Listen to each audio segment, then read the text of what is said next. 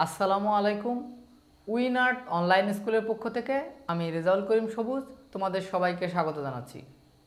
আজকে আমরা রসায়নের অ্যাসিড ক্ষার লবণ অধ্যায়ের একটা গুরুত্বপূর্ণ টপিকস নিয়ে আলোচনা করব। সেটি হচ্ছে দেখো, অ্যামোনিয়া ক্ষারক নয়। NH3 হচ্ছে অ্যামোনিয়া, যেটি ক্ষারক নয়, ক্ষারক ধর্মী ব্যাখ্যা করো। তাহলে অ্যামোনিয়া একটা যৌগ, যে যৌগটা আমাদের ক্ষারক নয় কিন্তু ক্ষারক ধর্মী, ব্যাখ্যা করো।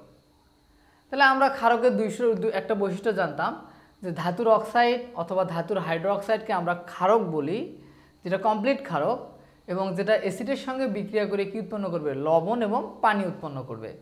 তাহলে আমরা যদি অ্যামোনিয়াকে একটু ভালো করে লক্ষ্য করি, যে অ্যামোনিয়াকে যদি আমরা একটা অ্যাসিডের সঙ্গে বিক্রিয়া করাই তাহলে কি উৎপন্ন হয়? দেখো, এখানে উৎপন্ন হয় অ্যামোনিয়াম ক্লোরাইড।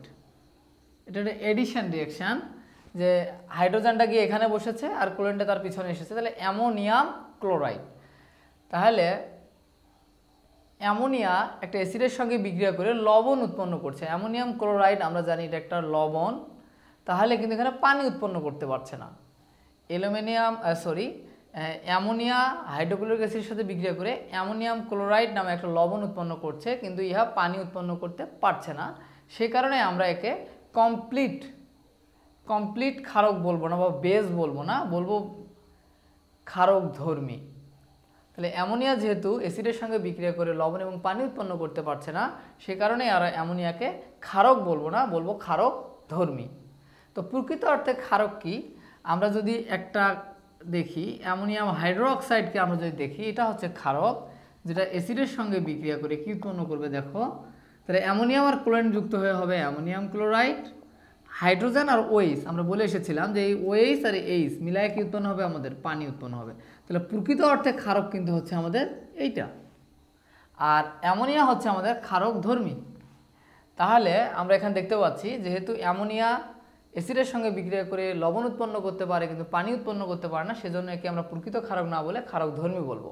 আর অ্যামোনিয়াম হাইড্রোক্সাইড অ্যাসিডের সঙ্গে বিক্রিয়া করে লবণ এবং পানি উৎপন্ন করতে পারছে, সে কারণে আমরা অ্যামোনিয়াম হাইড্রোক্সাইডকে ক্ষারক বলবো।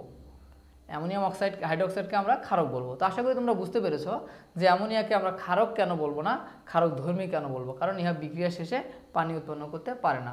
তো এই টিউটোরিয়ালের মাধ্যমে আমি জাস্ট একটা তোমাদের বেসিক আইডিয়া দেওয়ার চেষ্টা করেছি। তো যদি আমাদের ভিডিও থেকে তোমরা উপকৃত হও, তোমরা অবশ্যই তোমাদের ফ্রেন্ডদের সাথে শেয়ার করবে, এবং এই ভিডিও রিলেটেড যদি কোনো তোমাদের কোশ্চেন থাকে সেটা কমেন্ট বক্সে কমেন্ট করে জানিয়ে দিও। ধন্যবাদ সবাইকে।